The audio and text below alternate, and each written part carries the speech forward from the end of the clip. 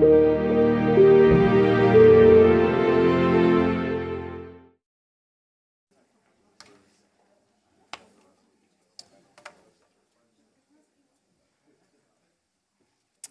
and gentlemen, good afternoon. Welcome to the Lowy Institute. I'm Sam Roggeveen. I'm a senior researcher here and Director of Digital at the Lowy Institute. I'm filling in for Executive Director Michael Fullilove today, who's in the US on Lowy Institute business. Michael sends his apologies, and I know he's sorry he can't be here for this occasion.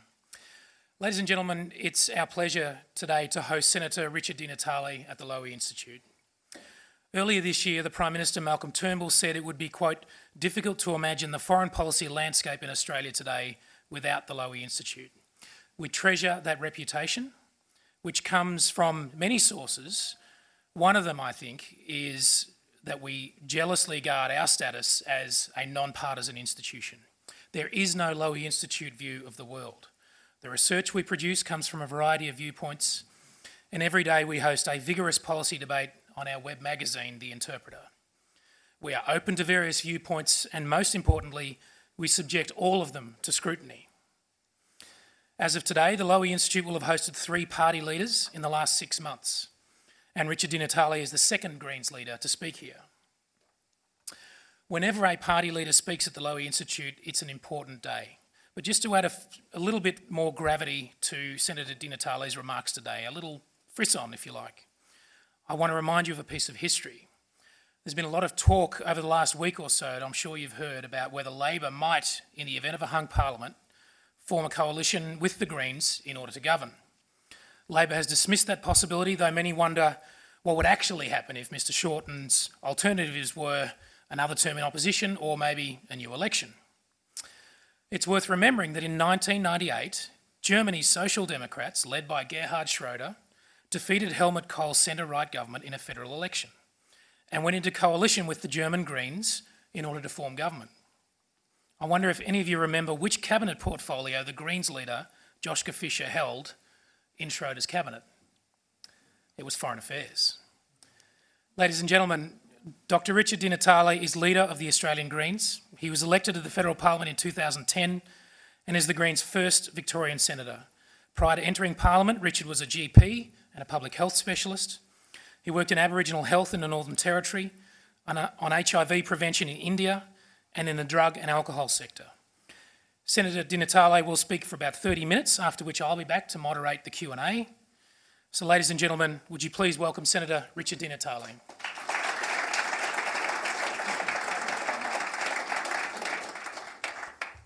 Thanks so much, Sam, for that very generous introduction. I want to thank you for the invitation to speak here today. I want to thank the Lowy Institute as well more broadly. It is a great honour to be speaking here today. Let me also acknowledge my parliamentary colleagues, David Shoebridge, potentially the next member for Grainler, Jim Casey. I'm not sure if there are any other parliamentarians in the room, but acknowledge them as well. I want to acknowledge the Gadigal people of the Eora Nation as the traditional owners of the land on which we meet, and I want to pay my respects to their elders, past and present. Now, when I first came to the leadership of the Australian Greens just over a year ago, I made it very clear that we needed to repair the relationship between non-Indigenous and Indigenous Australia, people from the world's oldest surviving culture.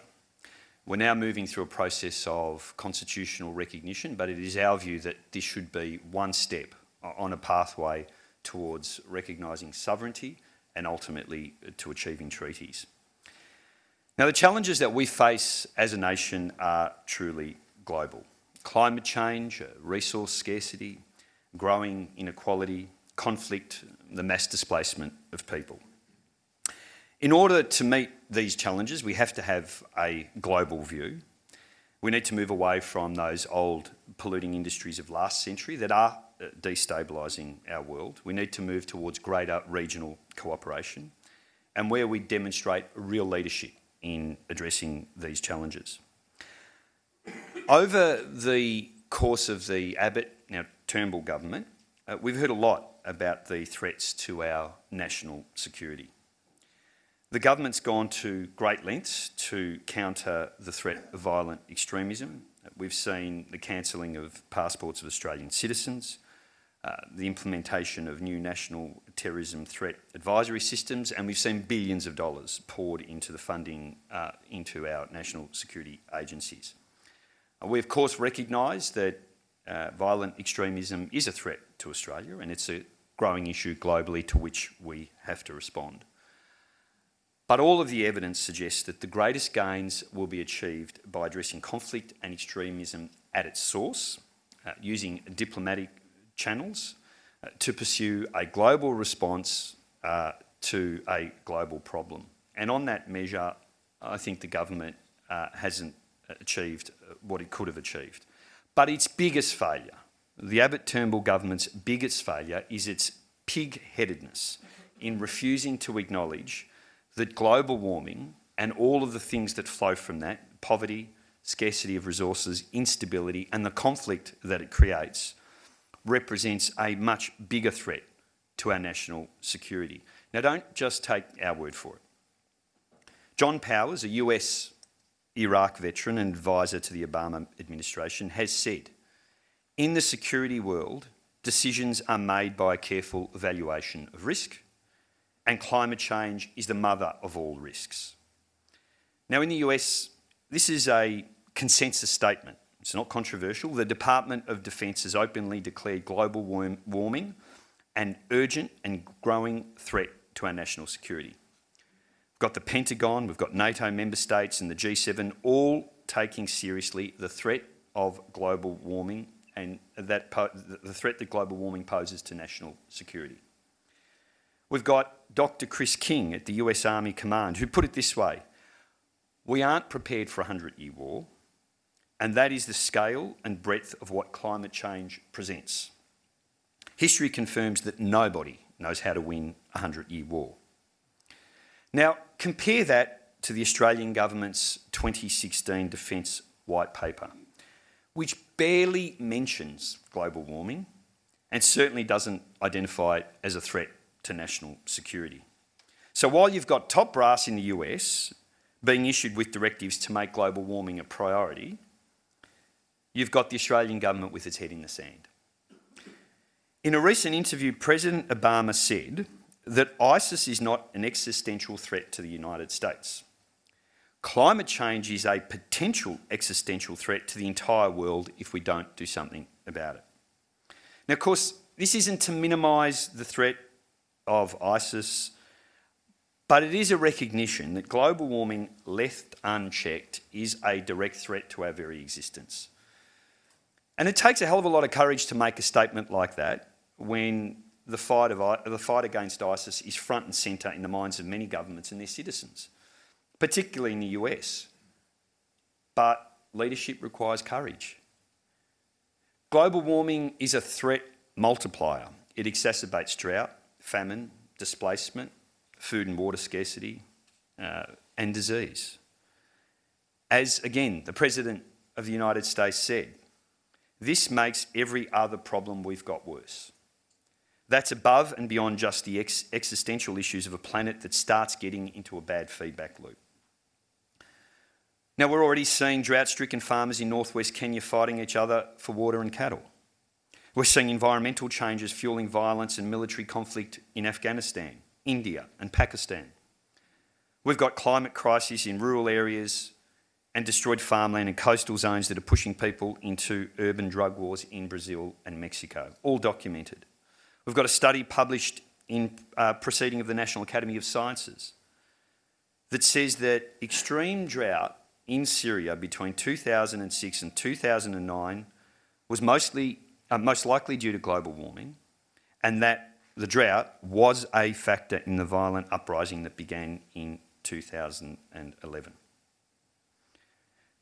This is the future if we continue on the government path of inaction on global warming. This is the future that we face.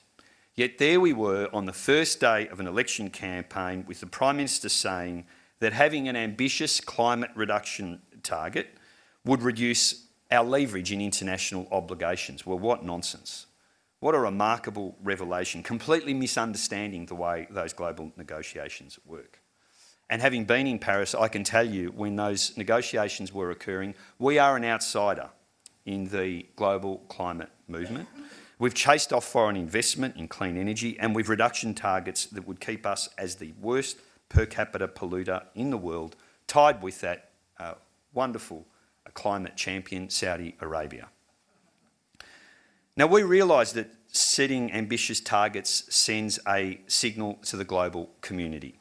It says we're serious about transforming our economy, and to do that, we need to have serious targets. So we have a science-based target of 60 to 80% reductions below 2000 levels by 2030, and we want to get to net zero emissions by 2040 at the latest to avoid the fast approaching tipping points which President Obama talks about, from which there will be no safe return.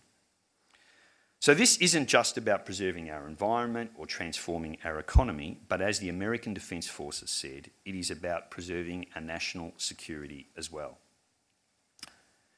The impact of global warming is going to fundamentally change the character of our foreign relationships. The science is crystal clear. We have to keep global warming to below 2 degrees, preferably below 1.5 degrees, to avoid catastrophic climate change. And to get this done is going to require an unprecedented commitment. To fail on this front means unprecedented global and regional instability. Of course, here in Australia, the cost of forging ahead with those new coal mines is that we drive our neighbours in the Pacific from their homes. And we had the president of Kiribati, Natale Tong, who said clearly what we are talking about is survival. It's not about economic development, it's not about politics, it's survival. And last year, the Kiribati government purchased 20 square kilometres of land in Fiji as a backup plan for food security and possibly even relocation of its citizens. That's the future we're talking about. And yet in the midst of that, what did we see from our Immigration Minister Peter Dutton and Tony Abbott? We saw them caught out joking about the desperate situation of Pacific Islanders whose very existence is threatened by global warming and rising sea levels. When Minister Dutton said that time doesn't mean anything when you've got water lapping at your door, we had a really rare insight. It's away from that careful language that characterises international diplomacy, but it was a rare insight into how our leadership actually treats our closest neighbours. Earlier this year, I was able to visit the Great Barrier Reef and saw the devastating coral bleaching in the Great Barrier Reef, and of course the areas of Tasmania's ancient wilderness destroyed by unprecedented fires. I live in a rural community where people are telling me all the time how rainfall patterns have changed dramatically over their lifetime. I've got colleagues in the medical profession who have shown me how advanced spread of some vector-borne diseases is climate-related. But one of the most worrying things, of course, is that modelling demonstrates that global warming will usher in an unprecedented displacement of people and a refugee crisis. As Patrick Sykes recently noted in Foreign Affairs, for this one, there'll be no tyrants to blame, and the migrants won't be escaping war. They'll be fleeing nature, specifically the ocean, and they'll have no home to return to. Some people might actually take issue with the fact that Patrick Sykes says that there are no tyrants to blame. When you see what happened to Australia's climate laws, which were described by the International Energy Agency as template legislation, when you saw the repeal of those laws, the only country in the world to undo strong action on climate change, it's hard to agree with the assessment that no one's to blame. Now, our global treaties don't accommodate people fleeing natural disasters. They don't accommodate those things. And we do think it is absolutely critical that there are global diplomatic efforts to establish an international agreement on how to respond to people displaced by global warming. We have to ensure that those global diplomatic efforts take place. And in Australia, the Greens advocate for a special form of humanitarian visa for people who are displaced by global warming. That will be the future. Unfortunately, though, here in Australia, on this issue, the debate seems to be stuck in another century. As I said, I was in Paris last year for for the signing of the climate agreement. And what struck me most was that Australia's political establishment is lagging so far behind foreign governments, the business community, civil society in realising the huge economic opportunities that exist with the transformation to the clean, renewable energy economy. And by world standards, we're a wealthy, well-educated society. We have massive research potential through many of our institutions, the CSIRO. In fact, the two agencies that the Greens helped establish with Labor in the last parliament, the Australian Renewable Energy Agency and the Clean Energy Finance Corporation. We have the potential to export that technology to the rest of the world, not just to countries with large rural populations, for example, in rural France, the US, China, etc., but also to those millions of people around the world who don't have access to a centralised grid. And it's a bit like what's happening in much of the developing world, where you're seeing technology leaping over fixed telephone exchanges to mobile phones. Australia can help those countries without access to power to leap over expensive, last century centralised grids to a much more autonomous, clean energy, microgrids, smarter grids. But to do it, we've got to support those institutions that allow us to export that technology. And we have both the government and the Labor Party committed to stripping $1 billion from the Australian Renewable Energy Agency and to prevent it from using capital grant funding to fund those projects. One of my key priorities going into the next parliament is to work with the next government to reap the potential that Australia's energy exports and technology transfer hold for the new economy. Now, despite the Pentagon's prescience about the risks of global warming, the same can't be said for its understanding of the way US foreign and defence policy have contributed to greater instability in the world. The US, along with Australia as its partner, has time and time again failed to learn from its mistakes. We are their biggest backers, with Australia the only nation to have joined the United States in every major military intervention in the past century. Both world wars, the Korean War, the Vietnam War, the Gulf War, Afghanistan and Iraq.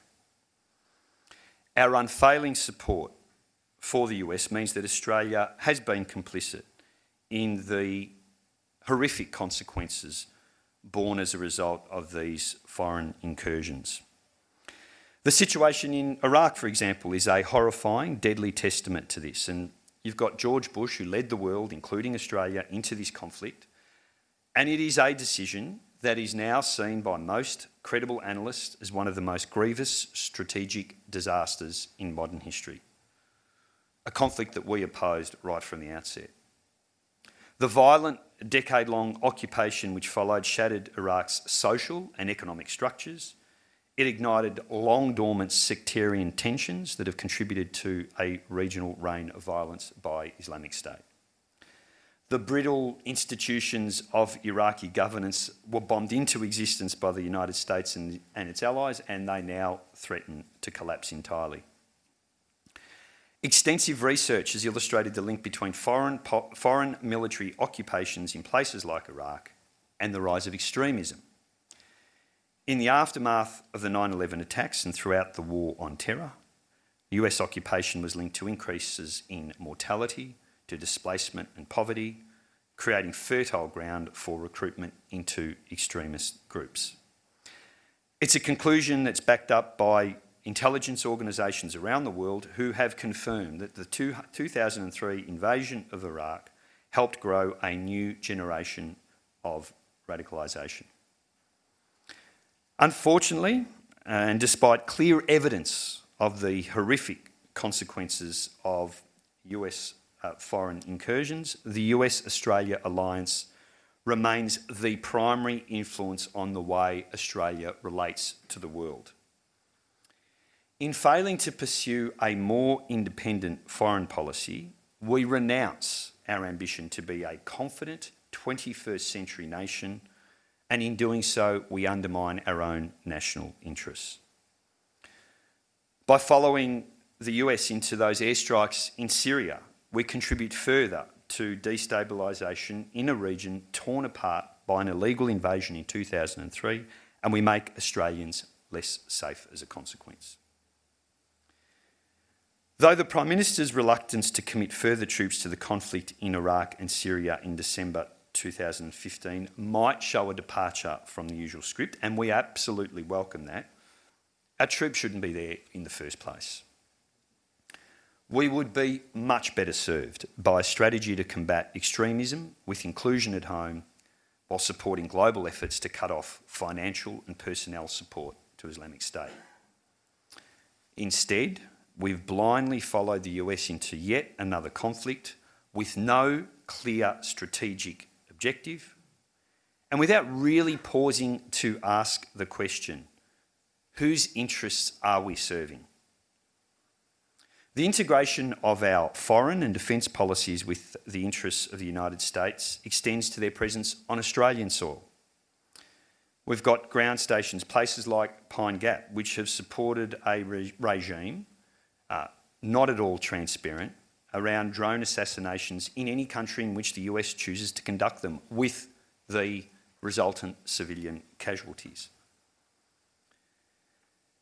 Now, despite the stifling bipartisan consensus and unquestioning consensus around the US alliance, raising questions about its benefit to Australia and the world is hardly a radical position. As former Prime Minister Malcolm Fraser has argued, our military and intelligence capabilities have become ensconced within the US military infrastructure to such a point the two have become blurred.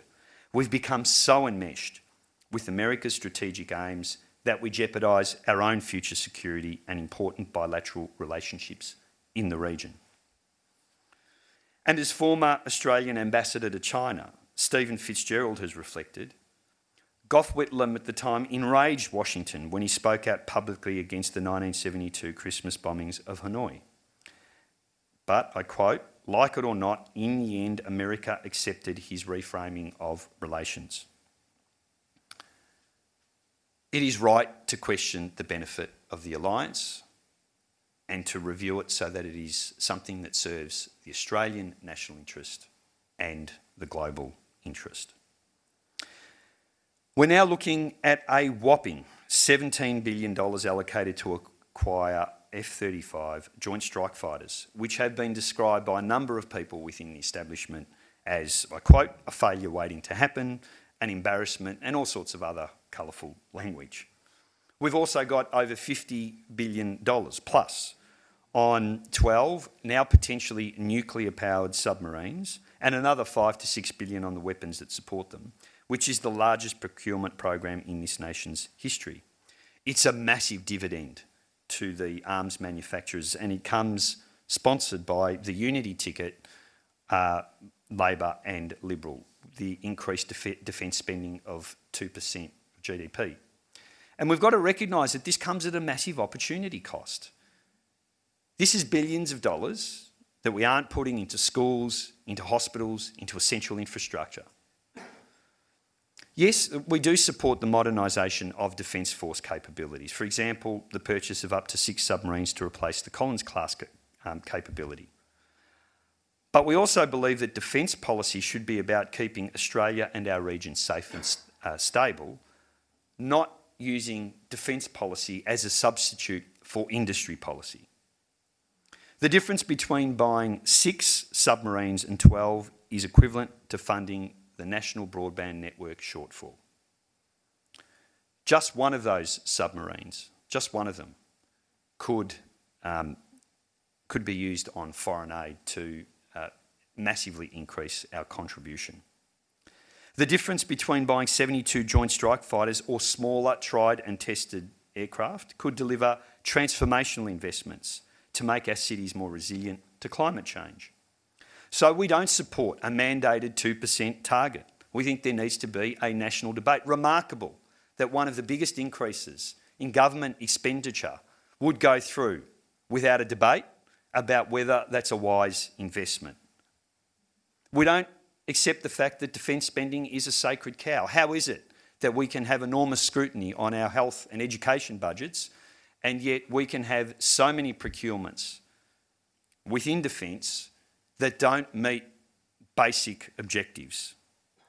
So we believe in a defence force that protects Australia, not one that serves to substitute as industry policy, and not one that serves the interests of a foreign power. Where Australia could be a leading voice in on the global stage is in the global nuclear disarmament movement.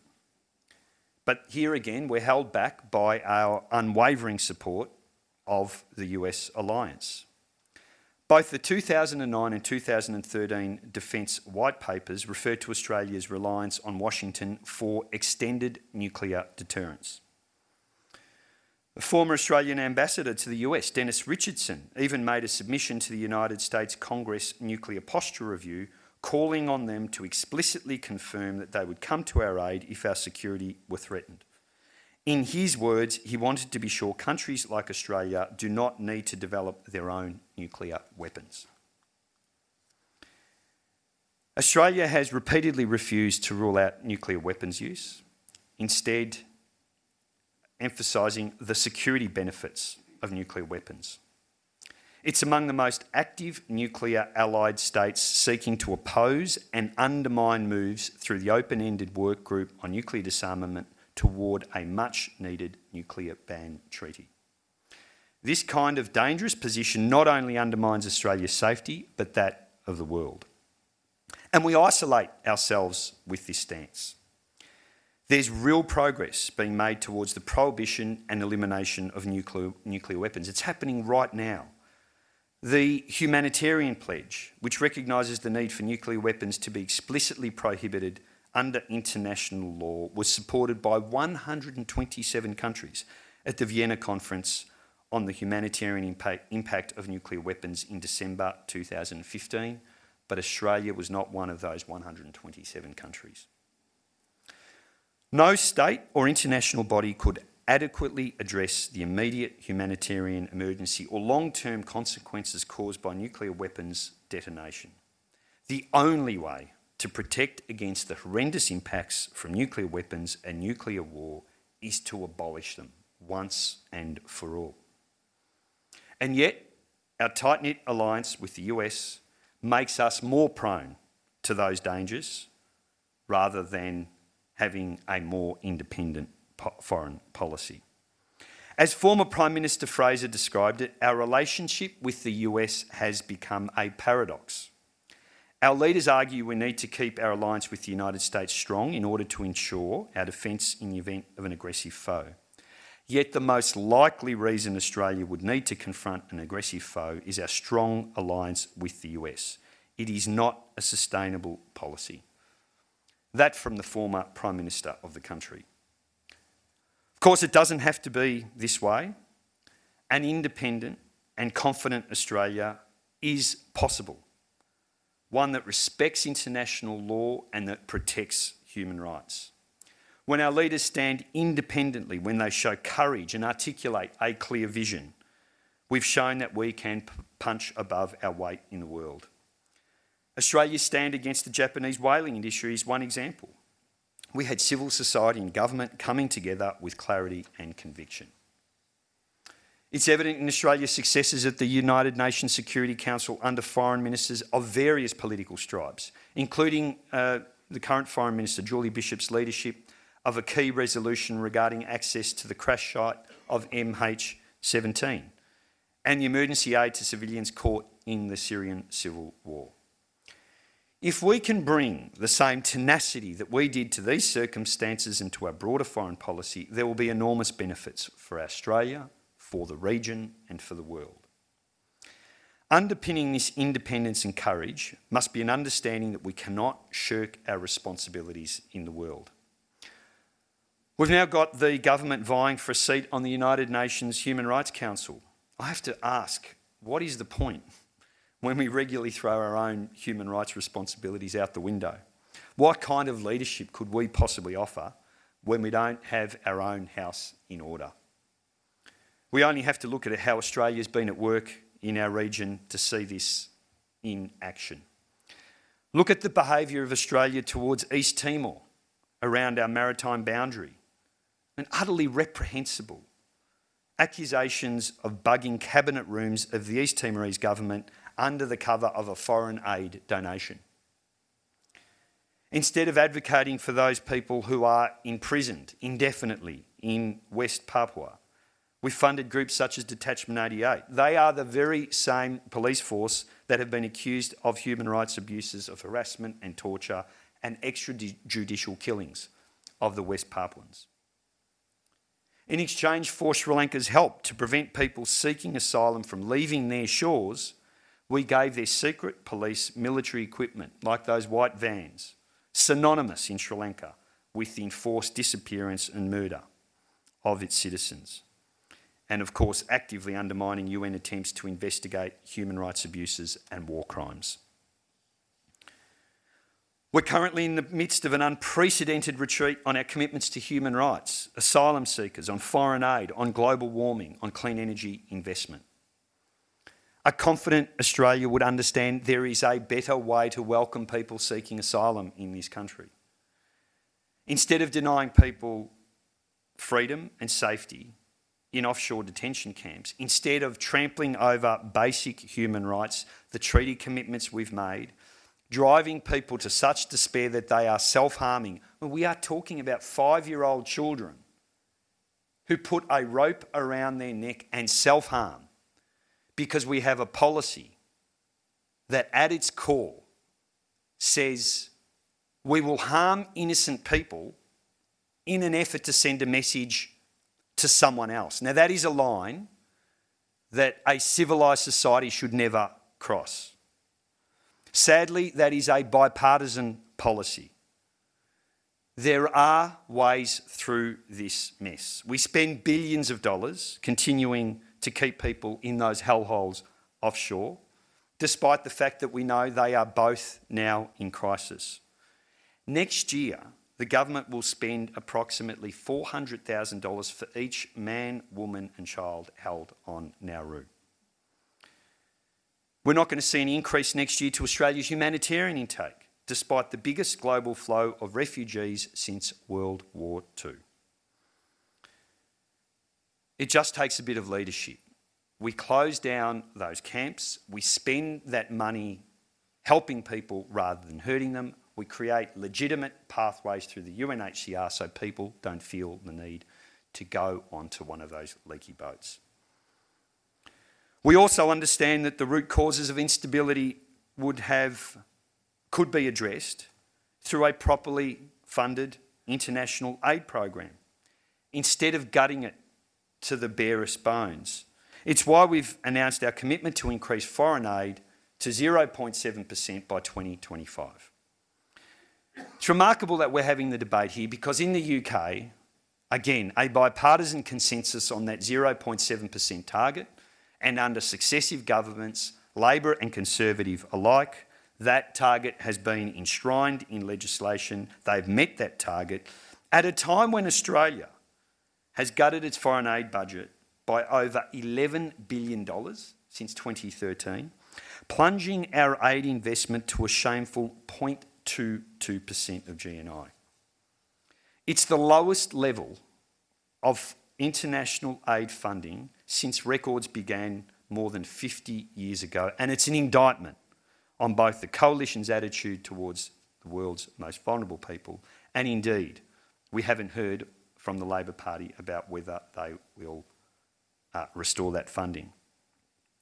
Let's remember that the Coalition cuts built on the $5.8 billion already implemented under the former Labor government. And when asked last year on the ABC about the restoration of those cuts, the Shadow Foreign Affairs Minister, Tanya Plibersek, said that Labor certainly wouldn't continue with the aid cuts that are scheduled by this government.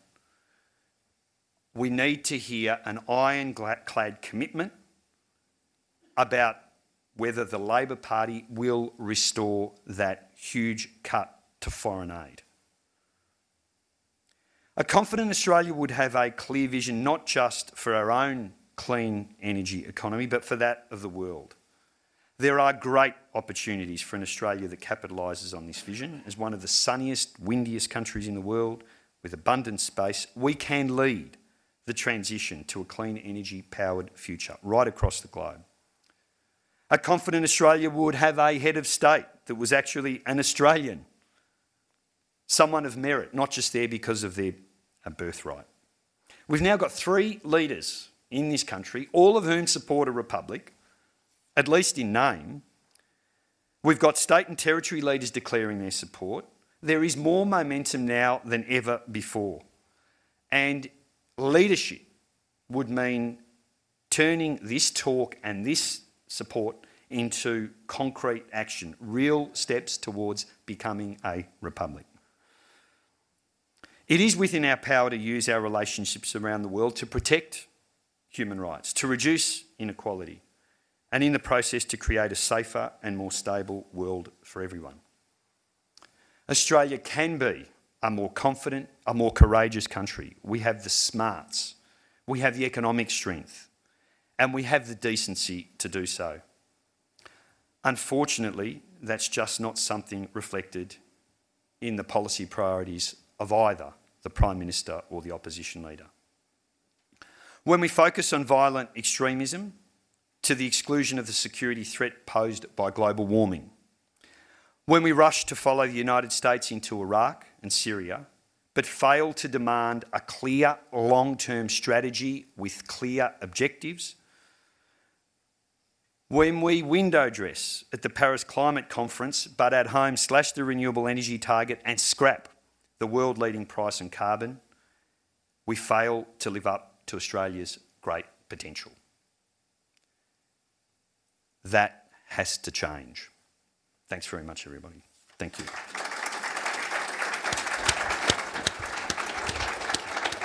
There's some water down there if you like. Senator, thank you very much. Those remarks were thoughtful, broad, deep. We have about 15 minutes for questions now. I'd ask you to just, come up with some interesting questions of your own. Please state a question, not make a statement or a speech of your own. Let us know your affiliation if you have one. I'm conscious of the fact that climate change was a major part of your address, and I hope some of the questions do address that. Since it's not my specialty, I'm going to start by focusing on something else. It occurs to me that if I can be bold enough to speak on behalf of the so-called foreign policy commentariat, of which I'm a member, I think the common criticism of the Greens is that they don't take realpolitik seriously enough. We live in an anarchical international system in which states ultimately have to secure their own, look after their own security. And it's clear now that Asia is becoming the new cauldron of great power competition in the world. Yet in your remarks, you said almost nothing about US-China tensions. You didn't talk about China's determination to impose its will in the South China Sea, and maybe even ultimately China's ambition to displace the United States as the foremost regional power. I think it's to the enormous credit of the Greens that it's always taken the threat of nuclear weapons seriously, and you reinforced that today in your remarks. But it seems to me if we do take nuclear weapons seriously, we also have to wrestle with the realities of great power competition and come up with some ideas about how we can manage that. Your response? I suppose just to respond to the focus on the speech on climate change, I mean, the emphasis really was to try and give force to the argument that we need to start treating this as a national security threat, hence the focus on that issue. No one would argue for a moment that the issues in the South China Sea, China's, some would say, aggressive incursion into that area, that it's purchasing, it's effectively gaining territory, is a huge problem in the region. The question for us is, as a nation, is how are we going to mediate our way through one established superpower and an emerging one?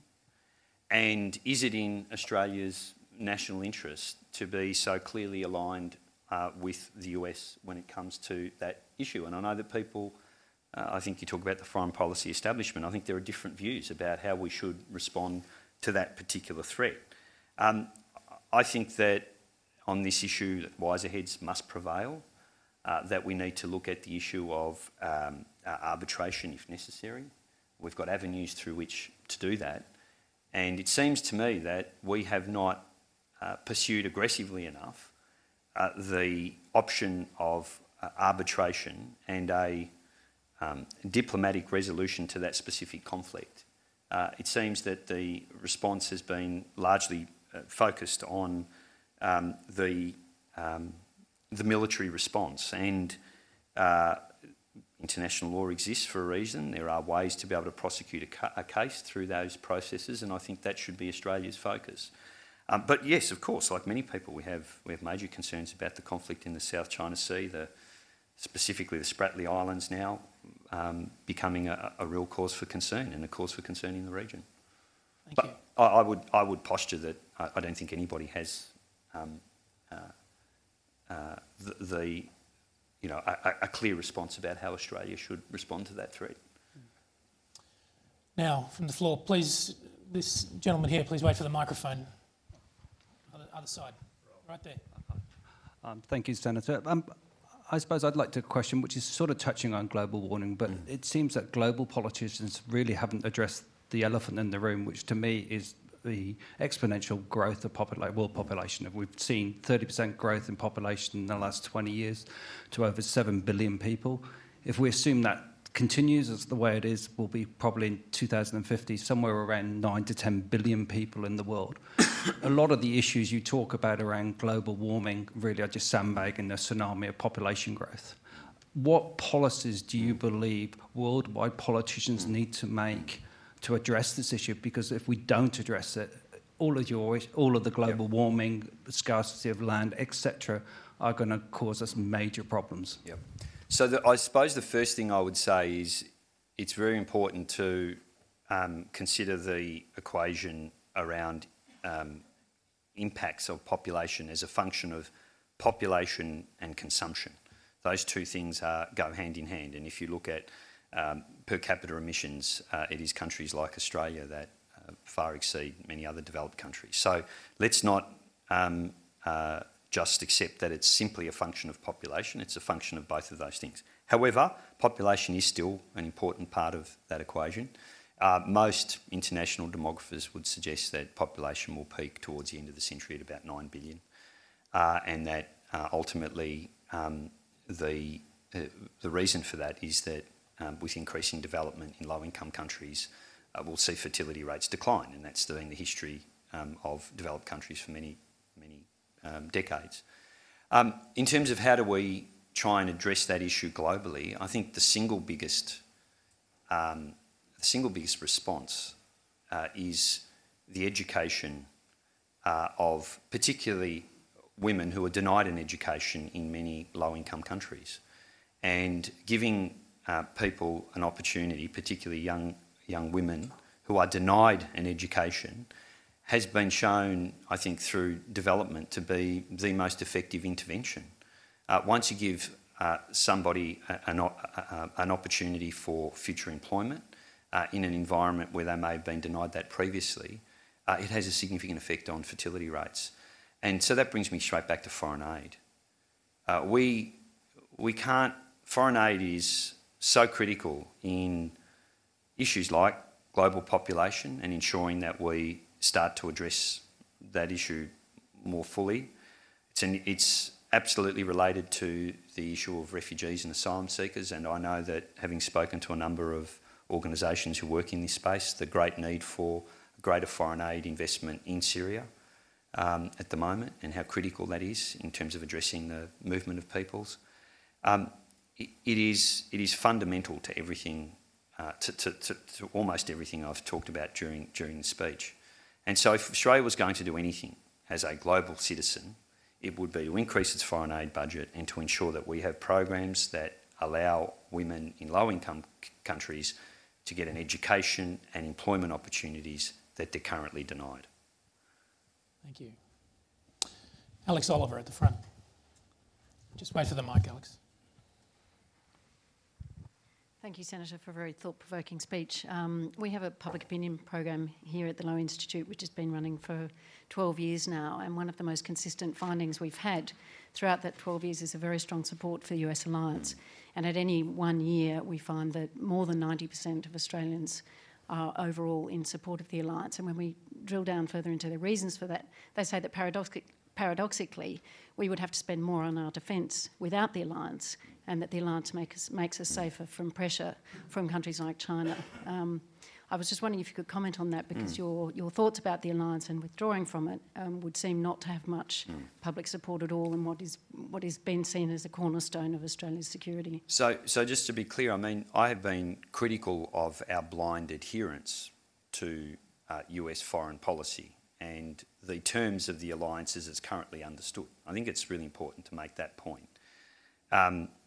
In any relationship, I think if you have two parties who respect each other and where there is a maturity within that relationship, then the obligation should be on Australia to be able to speak up against mistakes that are made by the bigger partner in that relationship. So I'm being critical of the terms under which the alliance seems to operate in a very bipartisan way. Now, I think we need to redefine the terms of the alliance. I think what we need to do is to have a debate in this country. And it's just remarkable, you can't debate this stuff anymore. There is this stifling bipartisan consensus that simply to even raise questions about the nature of our relationship with the US, the current terms of the alliance, is somehow, it's heresy. Well, it wasn't always that way. And, you know, as I said, Gough Whitlam, Malcolm Fraser, hardly bastions of, well, at least in Malcolm Fraser's case, of leftist radicalism. You know, this is I think, a very thoughtful response to what is a great paradox for us. What we need to have is a debate about what the purpose of our defence policy is. Let's have an open acknowledgement that what we are saying is we don't have a defence force if what you're suggesting there is that Australia's defence force is simply an arm of the US Defence Force, and that our capabilities are so entwined that Australia would have no prospect of being responding to a conflict on its own. Well, let's at least be honest about that. But that's not the debate that we're having in this country at the moment. We like to have our cake and eat it. I think it's also important to recognise, as we heard earlier, the growing influence of China. And what does our relationship with the US mean in terms of the emergence of China as a superpower? We should have a debate about those things. I mean, we had the incursion into Iraq, followed by, well, most recently in Syria. I think we spent 5 minutes in the Australian Parliament talking about it before we signed off on sending troops to Syria. 5 minutes. I mean, think of the debate. I mean, we had 48 hours talking about Senate voting reform. We had 5 minutes talking about the incursion in Syria. Now, I'd like to hear those arguments being discussed in Australia's Parliament. I'd like to hear the contributions of people who have different perspectives on these issues. We just don't have that at the moment. There is no national debate. And part of the problem is that we have, as I said, this bipartisan, unquestioning consensus at the moment, which I don't think serves us well, because we don't have a discussion about what is the purpose of our defence force, what is the relationship with the US, is our relationship with the US so tied into defence strategy that what we actually have is effectively an arm of the US Defence Force. I mean, they are questions that, as a parliament and as a nation, I don't think we spend enough time reflecting on. This gentleman, yeah. Sorry, the gentleman. Yes, the black jacket. Thank you, Senator. First off, whether we all agree with all your positions or not, one thing you do bring is a very measured and calm tone and detailed tone to debate, which isn't always true in all of our political. So, thank you for that. If I could, however, follow up on the point about China and the South China Sea, you emphasise the importance of arbitration, and yet China has repeatedly and categorically ruled out any jurisdiction of the International Court of Justice or the applicability of the United Nations common law of the sea in that area. Doesn't that go to the moderator's point about a lack of realpolitik as to what actually goes on in that area? The second part of the question then would be, you've questioned in some depth the nature of the US, the benefit to Australia of the US alliance, but then also seem to go on to severely question the size of Australia's own defence spending. It would seem to me that, as you just said, can't have your cake and eat it too. You've either got to have one or the other. Admittedly, you would argue we don't need both, which is the current situation, but if you question the alliance, independent spending on defence might become even more important, might it not? Thank you. So on the first point, I mean, again, having read the contributions of various people to the debate around the South China Sea, I haven't seen anybody come up with a clear position about how to navigate our way through that. I just don't think there is an obvious one. And at the moment, it feels like the choices are very binary, and it's either back the US, which goes to much deeper questions about that relationship, or trying to find our way, another way through that conflict. On the second point, I suppose it comes down to questions about the nature of our defence force, defence capability and so on. And again, I'll go to that point. We had a 2% commitment on defence spending. One of the most significant contributions when it comes to government expenditure, at a time when we're told about the debt and deficit disaster, again, not a skerrick of debate. And if there's anything that we can do through our presence here and certainly in the Parliament is to start raising questions about those things and to raise questions about the very nature of what our defence force is there. Let's have an open debate about whether the Australian defence capability exists simply to supplement our relationship with the US, or at the moment we're being told that we're doing both. And we, you know, by your own words, it seems that you don't think we can do both. So let's at least have a debate about those things. And we haven't had a debate or a discussion or any, you know, meaningful contribution from either side of politics, major parties. It's one of those issues you simply can't talk about. There was a time when you could, and as I said, it's not just me that's questioning that relationship. I return to former Prime Minister Malcolm Fraser, who's raising these issues, and I think they're legitimate questions to ask. And as a nation, we should start having that conversation, and we're simply not doing it. We have time for one final question. Scott Lowe, undecided voter and potential Green voter, but undecided on that. You've laid out your policies very clearly on a range of social and environmental issues and on foreign policy. I noticed that one of your colleagues recently spoke with what I would describe as enthusiasm for taking advantage of low interest rates and cranking up the national debt. So could you talk a bit about your position and your party's position on that question? Sure. Well, we've got, again, I think it's a very mainstream position.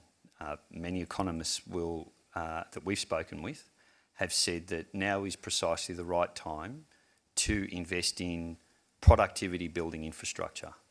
And we can talk about what that looks like and ensuring that there's a sound business case for those sorts of investments, but obviously public transport, clean energy and so on would all fit the bill.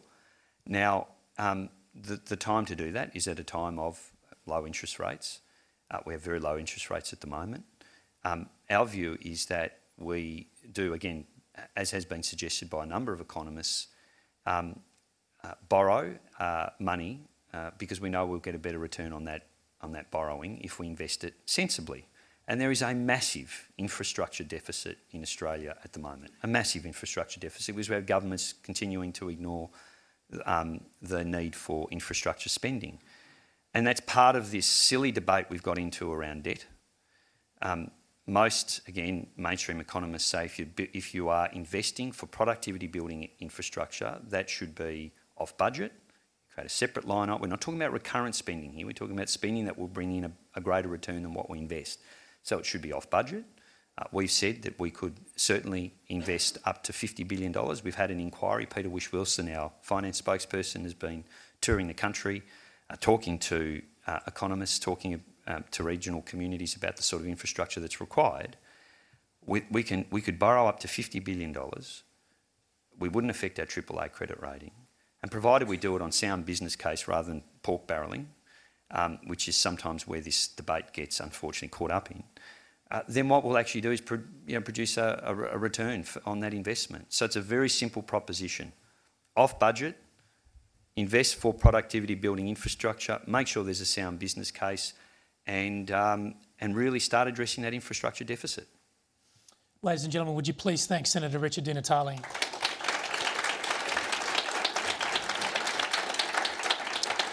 Thank you all for coming.